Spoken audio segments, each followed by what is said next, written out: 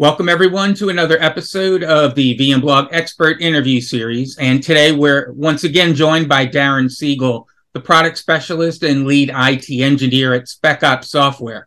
Darren, welcome back. Thanks for having me again.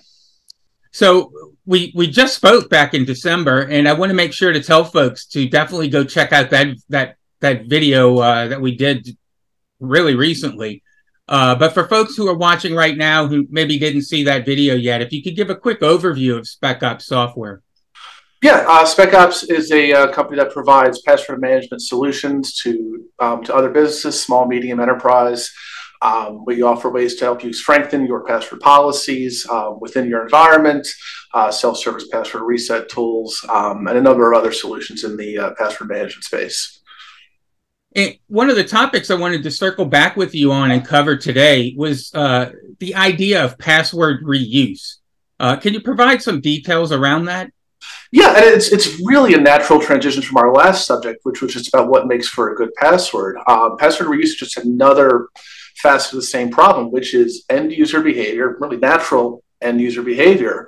When they're asked to create passwords across all sorts of different systems, we want them to be longer passwords. We want them to follow all of these rules. And it's really a natural, conclusion for an end user to reach where they're not going to manage this unless they just use the same password or a variation of the same password across multiple systems. The problem with that, of course, is if you're using the same password everywhere, that password gets leaked in one place.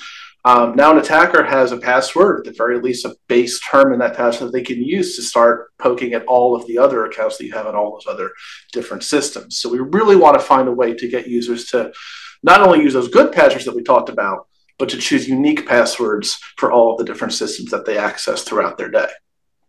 Yeah, and 2023 security is as big, if not bigger, than what we talked about in 2022 and everything that's happened there. You kind of mentioned it, but like password reuse in that vein of, security problems, obviously this is a huge, area in for companies as well as basically from end users, and that it creates a security vulnerability for the company, right? Absolutely. Password-based attacks are prevalent as ever, if not more so. And again, we talked about a lot of it the last time we spoke, so I won't dwell on it too much. But yeah, if we know passwords get leaked, we see these data breaches coming out left and right, and I might not get your password to the system that I want to attack, but if I got a password to some system, that gives me a really nice starting point as a bad actor to try to hit some other systems and find my way in. So, speaking of this problem, are there any suggestions that you have for organizations to help them and end users really break the cycle of password reuse? Yeah, absolutely. The tools are out there today. First and foremost, we always talk about implementation of a password manager. Essentially, this is a tool that allows users to store all of their passwords in a secure vault. That vault is protected itself by a very strong password, ideally a multi-factor option on top of that. But the problem is caused by users remembering different passwords. The password manager takes care of that problem. They can store all of their passwords in this one vault. They can even get to the point of using completely randomly generated passwords through that password manager solution, so that every time they touch a different system, it is a different, strong, ideally randomized password. So, so if an attacker gets that password, it's still a problem for sure, but it's not the same problem as it would be as if that user was using that same compromised password across all those different systems. Password manager makes it very easy for an end user to get away from that behavior. So that's definitely bullet point one, password manager. But I also mentioned that password vault, it's secured itself by a password. In an enterprise implementation of password managers, it's usually the same password they're using to sign into their other work systems. So you need to still encourage users to make that password as strong as possible. We talked last time about making that password longer, but in the vein of password use, there's also another thing we have to consider, which is to make sure that that password itself is not reused from other systems. And that's where you want to implement a tool like Specops Password Policy, where we provide a extensive list of passwords from public data breaches. We give you ways to also block your own kind of custom base words. We call it a custom dictionary. So I work at Specops. Any variation of the word Specops should not be in my password or anyone's password that works here. And I can guarantee it's not using that tool. It's going to make it very difficult for an attacker to get in if we take away some of those low-hanging fruit, like just reusing a password they've already seen or using a password that is very easy to guess because it uses one of those common base words. So, speaking of that tool, so how would an organization use Specops Password Policy? Can you maybe explore that just a little bit for us? Yeah, so Password Policy, it plugs right into your Windows Active Directory domain controllers. It sits in that system that's already handling all of your authentication and your passwords. And once it's in place, anytime a password gets changed, we can make sure that it does not contain some of those common base words. We can make sure that when the password changes, the user's not reusing their own password just by doing the same thing with a different number at the end, like users love to do. We can also check against those lists of breached passwords that we can provide. So if a user goes to set their password, and it's a password we've seen before, the user will see a message that says you cannot use a password that has appeared in a data breach or something to that effect. So that's all, that all plugs in. We can even go back and look at existing passwords. So as new breaches come out, we don't have to force a password change. We can go back and say, okay, we have new data. You put that new data in your environment, and you run a scan. You might flag a handful of users that have passwords that all of a sudden are breached. We can force password changes on those users. As soon as we know that password is reused, they will be forced to change it to something unique.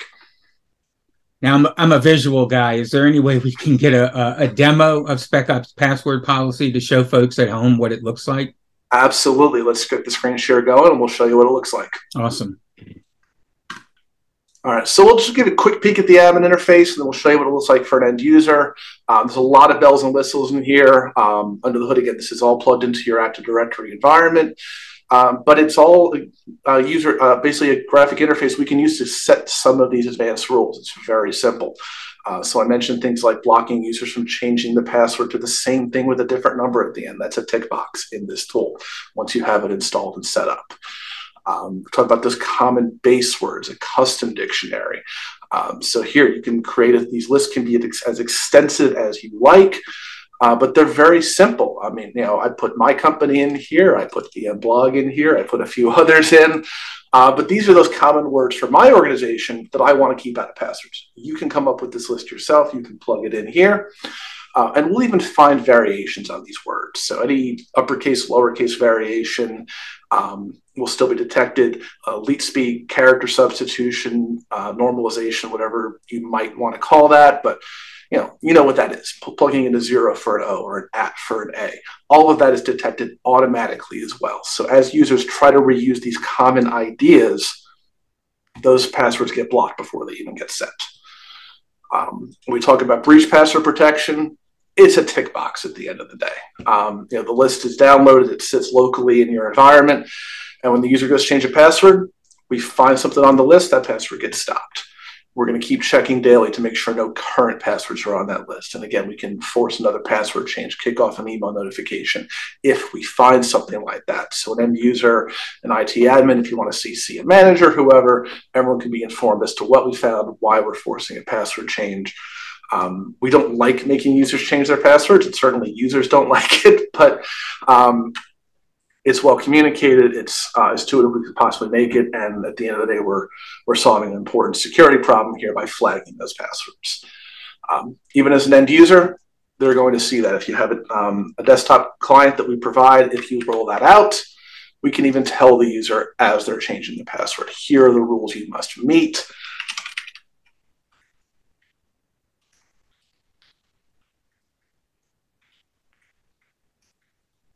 Enter that new password if that was something from a data breach, and that one was. straight away, that was a breach password. You are not allowed to use it. If it's one of those common base words, we can even call that out separately, say, hey, you cannot use the word Specops in your password. So the end user sees that information. The administrator can see that the password was rejected and why. So everyone can be on the same page as to what is happening with passwords. And you can see in real time that we are enforcing these rules, that we are preventing users from reusing these kinds of passwords that are going to be much easier for a bad actor to guess.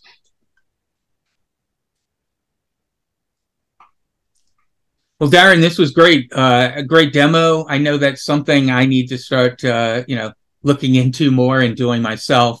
As folks watch the video and they want to learn more, where's the best place they can go to do that?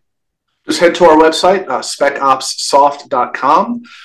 You'll be able to see all sorts of information about our products. And if you're interested in hearing more than that, there's a contact form right on the page that you can fill out to learn more.